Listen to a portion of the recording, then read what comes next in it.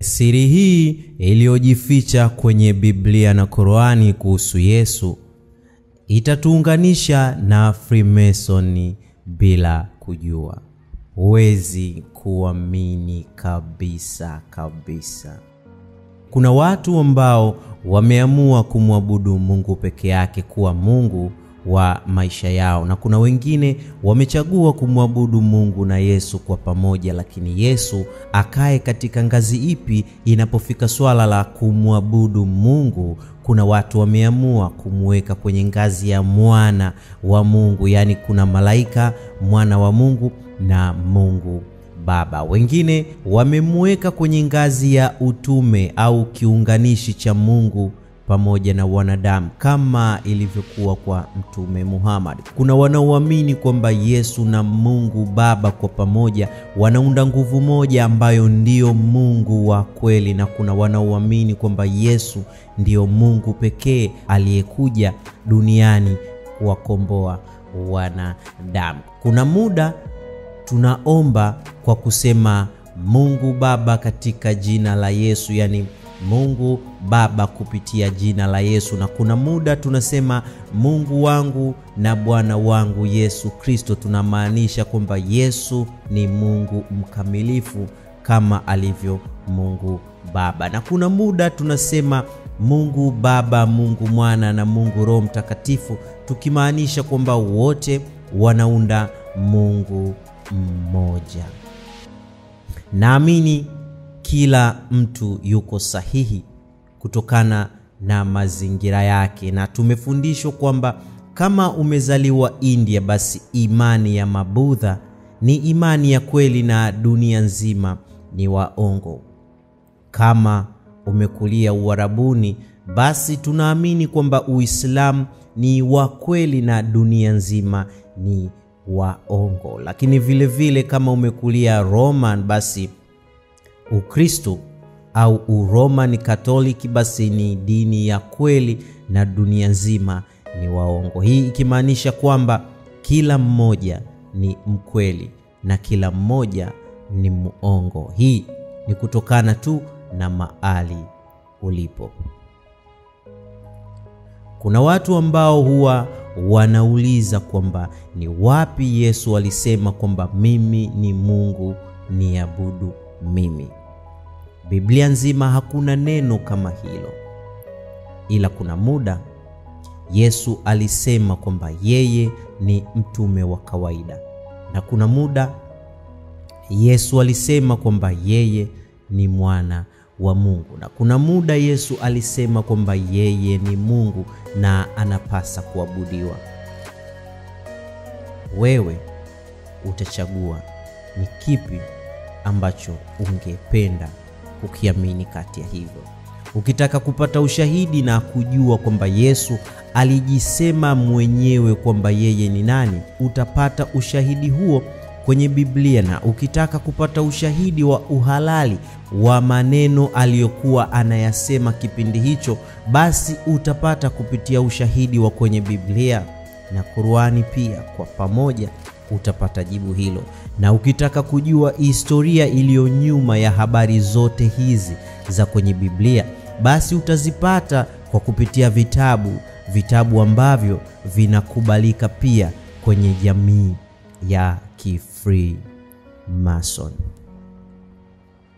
Basi Mathayo 19 mstari wa 16, yule kijana tajiri alimuita Yesu, mwalimu mwema, nifanye nini ili niweze kuona ufalme wa Mungu? Yesu akajibu, kwa nini unaniita mimi mwema? Aliye mwema ni Mungu pekee.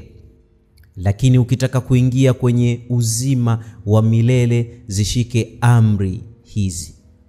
Licha ya kukiri kwamba aliye mwema ni Mungu, lakini pia alimaanisha kwamba amri ya kwanza ya Mungu inasema usiabudu miungu mingine, wa kuabudiwa ni Mungu peke yake. Lakini kwenye Biblia ya Kiswahili wakasema yule kijana tajiri alimuuliza Yesu, nitende jambo gani jema ili nipate uzima wa milele? Akamwambia, kwa nini wauliza habari za wema? Aliye mwema ni Mungu pekee. Hii ikimaanisha kwamba yule kijana alikuwa anaulizia habari za wema. Lakini ukweli ni kwamba yule kijana alimuita Yesu mwema, na Yesu akasema aliye mwema ni Mungu pekee. Kwa hiyo yeye binafsi alikataa kuwa mwema. Kwa hiyo ukiingia Luka 20 mstari wa 13, Yesu alijiita mtoto wa Mungu kwa kupitia fumbo la shamba la mzabibu. Ni kwamba mwenye shamba alitafsiriwa kama Mungu, na mizabibu ilitafsiriwa kama Israeli, na wapangaji walitafsiriwa kama Mafarisayo, na wafanyakazi walitafsiriwa kama mitume. Mtoto wa mwenye shamba alitafsiriwa kama Yesu, yani mwana pekee wa Mungu. Bwana shamba aliwatuma watumishi wake shambani, na wapangaji wakawaua wale watumishi. Na bwana shamba akaona amtume mwanae wa pekee akidhani kwamba watamsikiliza, lakini wale wapangaji wakamuua pia ili waweze kurithi lile shamba la mizabibu. Hii ilipelekea kusema kwamba mfano huu ulimaanisha kwamba Yesu alijitafsiri kama yeye ni mwana wa Mungu. Lakini ukienda kwenye mstari wa Marko 13 mstari wa 32 unasema Yesu aliulizwa kuhusu siku ambayo atarudi kuwakomboa watu wake. Akasema anayejua siku ya mwisho sio malaika wala mwana wa Mungu, ila Baba pekee ndiye anayejua siku ya mwisho. Hii akimaanisha kwamba Mungu ndiyo mkuu anayejua kila jambo, sio mwana wala malaika.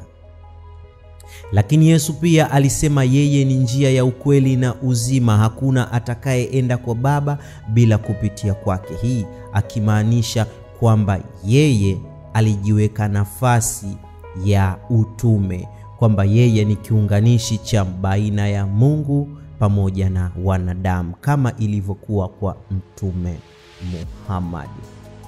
Kwa mujibu wa mistari hii, Yesu alisema yeye ni mwana pekee wa Mungu na mtume wa Mungu. Lakini pia aliweza kusema Mungu pekee ndiye mwema wa kuabudiwa. Lakini Waisraeli wa kipindi cha Yesu walikuwa wanamsubiri Masihi waliokuwa wamehaidiwa kwenye kizazi cha mfalme Daudi, mfalme shujaa ambaye atakuja kuikomboa Israeli kijeshi na atakayekuja kubadilisha Israeli kiroho, kwa mujibu wa kitabu cha Zakaria 9 mstari wa 9. Mstari huo unasema, furahi sana e binti Sayuni, piga kelele e binti Yerusalemu, tazama mfalme wako anakuja kwako, ni mwenye haki naye ana wokovu, mnyenyekevu, amepanda punda, naam mwana punda, mtoto wa punda. Yesu kipindi cha wiki ya mwisho ya uhai wake aliingia Yerusalemu akiwa na punda, na alifanya hivi makusudi ili kuwaudhi Mafarisayo kwa kuambia kwamba yeye ni Masihi wa Mungu au mfalme wa Wayahudi ambaye alitabiriwa kwenye kitabu cha Zakaria 9 mstari wa 9. Baada ya kuwatibu omba vipofu wawili, Yesu alienda kijiji kidogo karibu na Yerusalemu, akawaambia mitume wake wawili, nenda kijiji cha jirani, mtakuta mtoto wa punda, mumfungue na uje naye. Yesu akampanda akaingia Yerusalemu. Miaka ya zamani mfalme mpya alikuwa anaingia Yerusalemu na mtoto wa punda ili kujionyesha kwa watu wake. Hii ndio kitu ambacho Yesu pia alikifanya alipokuwa anaingia Yerusalemu. Kuna watu walikuwa wanashangilia wakitaka Yesu awe mfalme wao, huku wengine wakikasirika kutokana na tukio hilo. Lakini katika kitabu cha Babylon Talmud, histori hii inaelezwa chanzo chake kilikuwa ni maongezi kati ya Samueli pamoja na mfalme Sheva. Alimuuliza Samueli, kwa nini Masihi wako aji akiwa amepanda farasi au hana farasi? nitakuwa na furaha kama nikimpatia moja ya farasi wangu wenye spidi sana. Kwa mujibu wa vitabu hivyo, inasema Samueli alimjibu mfalme huyo kwa mujibu wa dharau zake, akamwambia, "Je, una farasi ambaye ana vivuli 100 vya rangi? Basi punda wa Masihi atakuwa hivyo." Na hicho ndicho kilikuwa chanzo cha mstari wa Zakaria 9:9. Kwa mujibu wa wanahistoria wa Kiislamu, wanasema kwamba ufunuo wa Zakaria 9:9 kuhusu punda wa Masihi ulitimia kwa Umay ibn al-Khattab, ambaye alisafiri peke yake akiwa na punda pamoja na mtumishi mmoja na kuingia Yerusalemu. Ilikuwa ni swala la kushangaza sana khalifu wa Kiislamu, mmoja ya watu wakubwa sana duniani, kuingia na punda Yerusalemu. Hii ilitimiza utabiri wa Zakaria 9:9.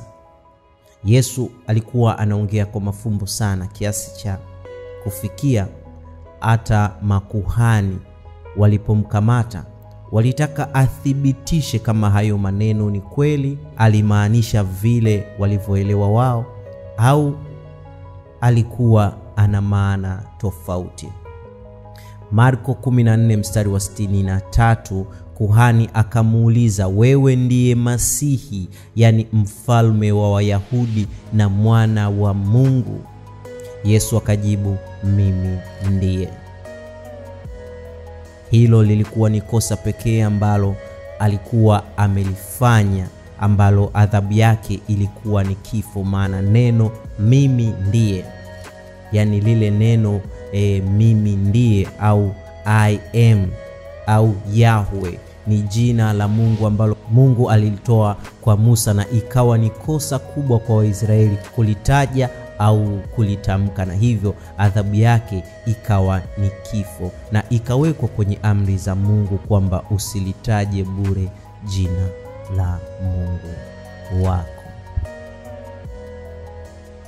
Kwa hiyo kumbuka ni kwamba hilo jina la Mungu ambalo aliweza kumpa Musa alipomuuliza kwamba Waisraeli wakiniuliza mimi niseme ni nani aliyenituma, akawaambia, "Waambie mimi ndiye" au Yahweh.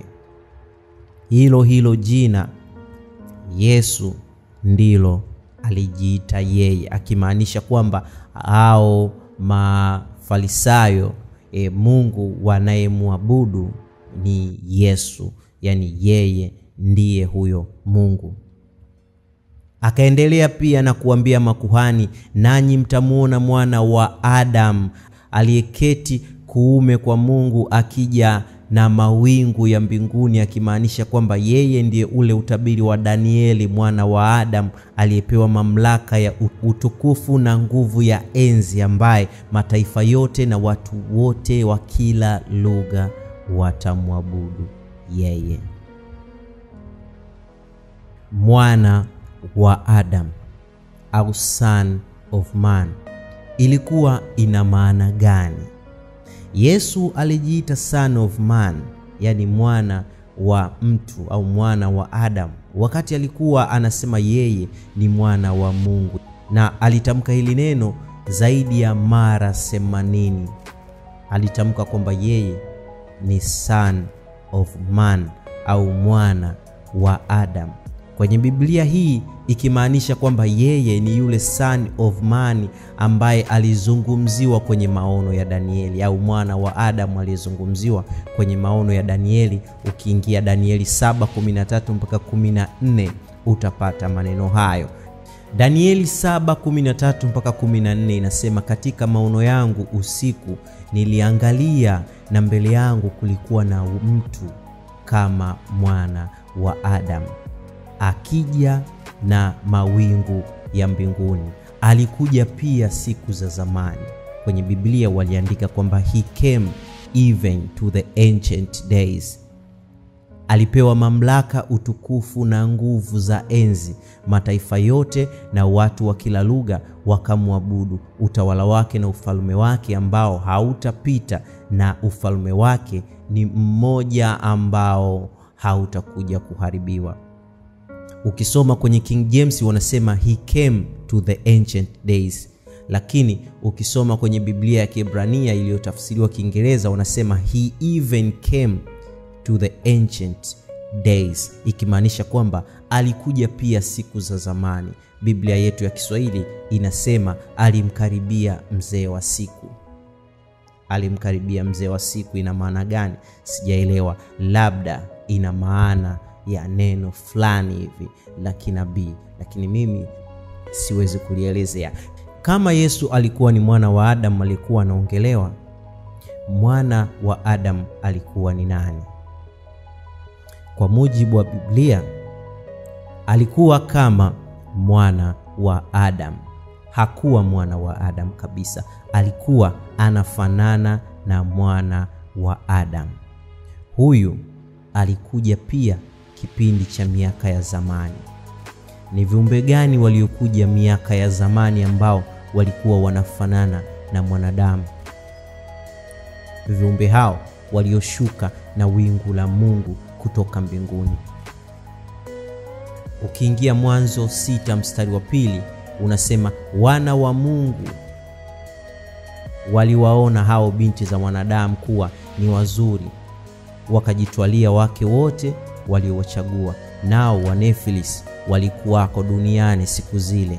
Tena baada ya hayo wana wa Mungu walipoingia kwa binti za binadamu wakazaa nao, na hao ndio walikuwa watu hodari zamani, watu wenye sifa, wenye maarifa, ambao waliwafundisha wanadamu mpaka siri za mbinguni, na ndiyo ilikuwa sababu kubwa ya gharika la Nuhu. Na hiyo ndiyo tafsiri ya mwana aliyekuwa anafanana na mwana wa Adam kwa mujibu wa tafsiri za Freemason. Lakini hii naamini itakuwa ni tofauti na tafsiri ya Biblia ya kawaida.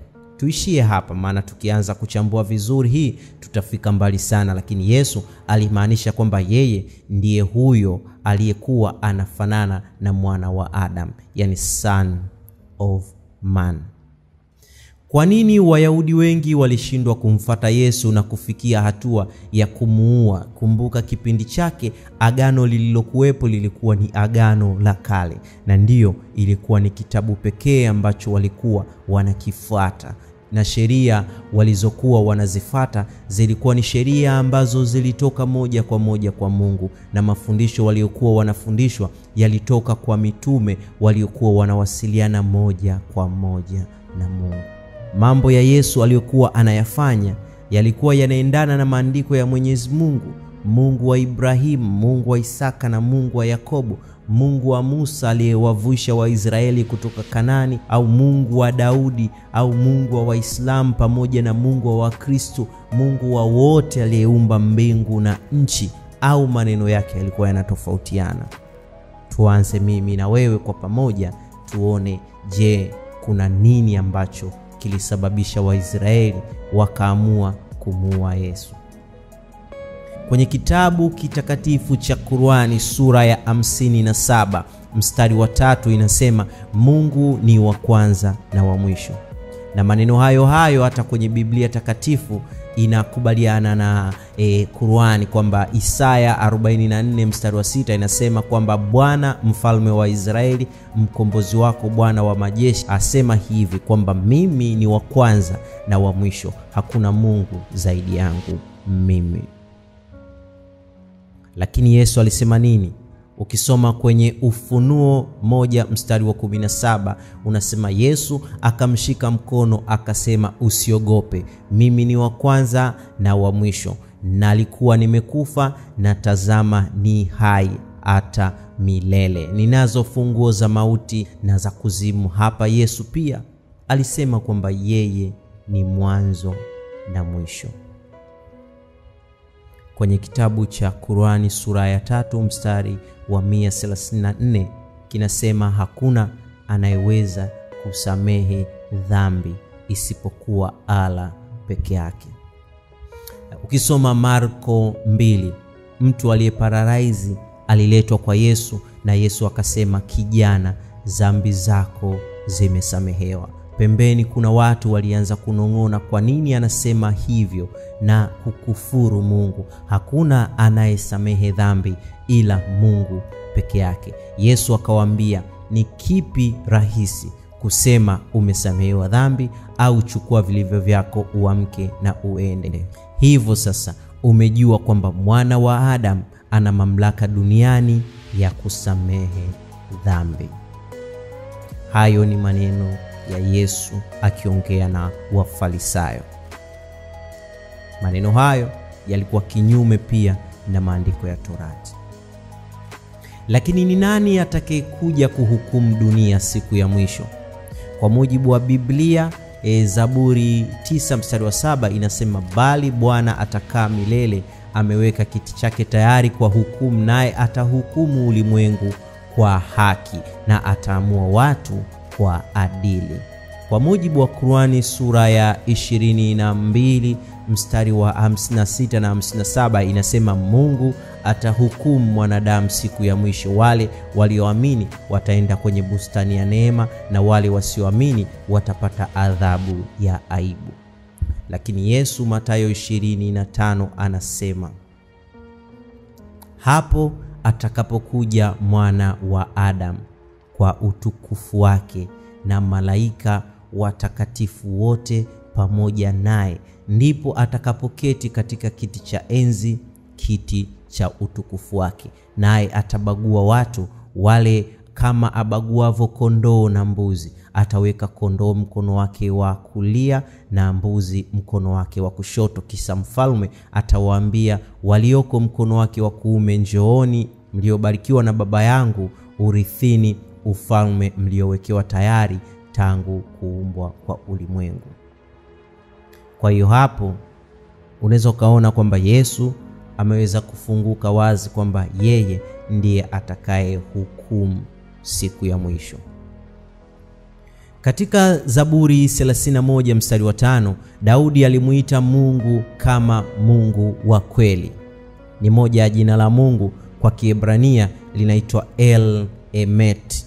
Lakini pia kwenye Qur'ani sura ya 22 mstari wa 6 inasema, Allah ni wa kweli kwa sababu anatoa uhai na kifo na ana nguvu juu ya kila kitu. Pia ni moja ya majina 99 ya Allah. Kwa wale wasiofahamu majina ya Mungu, majina ya Mungu ni pamoja na Mungu wa kweli ambao ni Elmet, au Mungu mwenye enzi El Elyon, au Mungu anayeona Eloi, ambaye hata Yesu pia alipokuwa anakata roho msalabani aliita jina hilo la Mungu, Eloi Eloi, Mungu wangu mbona umeniacha. Lakini Yohana 14 mstari wa 6 Yesu anasema kwamba mimi ndio njia ya kweli na uzima, hakuna atakayekuja kwa Baba ila kwa njia ya mimi. Kwenye Biblia ya Kiingereza inaeleza vizuri sana, inasema I am the way, the truth and the life. Yani mimi ni njia, ni kweli na ni uzima. Hapa Yesu alijipa majina ya Mungu ambayo kwa mujibu wa Biblia na Qur'ani hayo ni majina ya Mungu peke yake. Ukisoma Kutoka 3 mstari wa 14, Mungu alimtokea Musa kwenye ule mti uliokuwa unawaka moto, na Musa alipomuuliza niwaambie Waisraeli kwamba nimetumwa na nani, akasema waambie mimi niko ambaye niko, au I am that I am, au I am who I am. Kwa Kiebrania wanasema neno hilo lilimaanisha Yahweh, au neno I am au Yahweh lilitumika kama jina la Mungu, yani I am everything, yani mimi ni kila kitu. Kwa hiyo moja ya majina ya Mungu ilikuwa I am the truth, I am the life, I am the way, I am the breath of life, I am the light of the world, I am the gate of the sheep, I am the good shepherd, I am the resurrection of life, I am the way, the truth and the life, I am the true vine. Yani akimaanisha kwamba mimi ndiye kweli, mimi ndiye uzima, mimi ndiye njia, mimi ndiye pumzi ya uzima, mimi ndiye mwanga wa dunia, mimi ndiye lango la kondoo, mimi ndiye mchungaji wa kweli, mimi ndiye ufufuo wa uzima, lakini mimi ndiye zabibu wa kweli. Hayo ni majina ya Mwenyezi Mungu. Lakini majina hayo yote ya Mungu, Yesu alisema yeye ndiyo majina yake. Hii ikimaanisha kwamba yeye ndiye yule Mungu. Ni nani mwenye mamlaka ya kuua na kufufua? Ukisoma Samueli wa kwanza sura ya 2 mstari wa 6, Bwana huua naye hufanya kuwa hai, hushusha hata kuzimu, tena huleta juu. Lakini pia ukisoma Qur'ani sura ya 22 mstari wa 7, Allah atawafufua wale walio makaburini. Ikimaanisha kwamba Qur'ani pia inakubali kwamba Allah peke yake ndiye atakayefufua. Lakini Yesu alisema kwamba msishangae kusikia haya, wakati utakuja ambapo wafu watasikia sauti yake, naye watatoka makaburini. Wale waliotenda mema watafufuka na kuwa hai, na wale waliotenda maovu watafufuka na kuhukumiwa. Hii ikimaanisha kwamba Yesu naye pia alisema yeye ana uwezo wa kufufua. Lakini Yohana 11 mstari wa 25, Yesu akamwambia kwamba mimi ndiye ufufuo wa uzima, mtu akiniamini mimi hata akifa ataishi, na yoyote atakayeishi akiwa ananiamini hata kufa kamwe. Kuhusu utukufu wa Mungu, Qur'ani pia inasema kwamba sura ya 57 mstari wa 1, chochote kilichopo mbinguni na duniani kitatangaza utukufu wa Bwana. Na kwenye Biblia Isaya 42 mstari wa 8 unasema, jina langu mimi Mwenyezi Mungu, utukufu wangu sitampa mwingine. Lakini Yesu anasema kwenye Yohana 17 mstari wa 5, Baba, nimekutukuza hapa duniani kwa kutimiza kazi ulionipa niifanye. Na sasa Baba, nipe mbele yako ule utukufu niliokuwa nao pamoja na wewe hata kabla dunia haijaumbwa. Kwa hiyo utukufu wa Mungu kwa mujibu wa Yesu ni kwamba ameweza kushare pamoja na Mungu. Kiufupi ni kwamba Marko 2 mstari wa 28 Yesu alisema yeye ni Mungu wa Sabato. Lakini Mathayo 22 mstari wa 41 Yesu alisema kwamba yeye ni Mungu wa Daudi. Lakini Yohana 8 mstari wa 53 Yesu alisema alikuwepo kabla ya Ibrahimu kuwepo. Lakini pia baada ya Ibrahimu kufa na kufufuka alifurahi sana kumuona Yesu. Lakini Mathayo 28 mstari wa 17 mitume wake walimsujudia Yesu, japokuwa baadhi ya mitume wake waliingia shaka kufanya hivyo. Lakini pia alisisitiza kwamba yale yote ambayo tunamtendea Mungu Baba tumtendee na yeye pia, ikiwa ni pamoja na kumwabudu Mwenyezi Mungu. Kwa hiyo kama tulivyomfanyia Baba tunatakiwa tumfanyie yeye pia. Aliweza kusema kwamba Bwana amempa Mwana hukumu yote ili watu wamheshimu Mwana kama vile wanavyomheshimu Baba.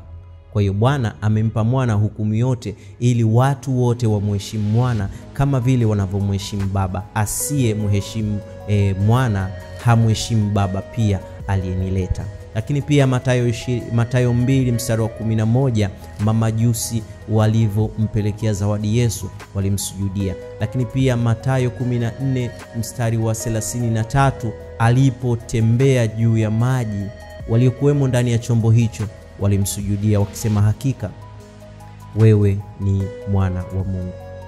Yohana 9 mstari wa 8 Yesu alikutana na kipofu akamuuliza, unamwamini mwana wa Mungu? Akasema, yuko wapi? Akasema, ni huyu unayeongea naye. Na huyo kipofu alimsujudia Yesu. Yohana 20 mstari wa 28 Tomaso alipogusa vidonda vya Yesu alimuita Bwana wangu, Mungu wangu. Hii ikimaanisha kwamba Yesu pia alijitambulisha kama Mungu. Kama ukitaka ushahidi wa Yesu kusema yeye ni Mungu, basi naamini mpaka sasa hivi ushahidi unao. Kama ulitaka ushahidi wa maneno ya Yesu kwa kinyume na Torati, naamini mpaka sasa hivi ushahidi unao. Kama ulitaka ushahidi kwa nini Wayahudi walimuua Yesu, naamini mpaka sasa hivi ushahidi unao. Kama ulitaka ushahidi wa makosa ya Yesu kama yalistahili kifo kipindi hicho, basi naamini mpaka sasa hivi jibu unalo. Na majibu yote yanaweza yakawa sahihi au yakawa sio sahihi kutokana na mazingira ambayo unaishi hivi sasa. Marko 8 mstari wa 27. Yesu baada ya kuwauliza mitume wake kwamba wengine wananitambua mimi kama nani, walimpa majibu mengi sana. Lakini Yesu aliwauliza, nyie mnanitambua mimi kama nani? Swali hilo gumu Yesu pia anakuuliza wewe, kwamba anajua kabisa kwamba unafahamu kwamba watu wengi wanampa Yesu majina mengi sana, lakini wewe unamtambua Yesu kama nani? Kama hauna jibu, basi huenda jibu lako linapatikana kwa elimu za Freemason, na utakiwi kujua elimu hiyo kama haujajiunga Freemason, maana huko ukishajiunga utapata siri zote. Kwa bahati mbaya ni kwamba ni ngumu sana kujiunga na Freemason kama unaishi Dar es Salaam. Too bad. Lakini good news ni kwamba unaweza kupata siri hizo za Freemason hata kama hujajiunga Freemason. Kitu pekee ambacho unatakiwa kukifanya, ambacho hakigharimu hata senti 5, ni kuibia siri. Subscribe kwenye channel ya Tricod Media na utaweza kupata habari zote na elimu zote za Freemason. Mimi ni Joseph Skills. Usisahau kusubscribe, kulike, kucomment na kushare kwenye mitandao mingine ya kijamii.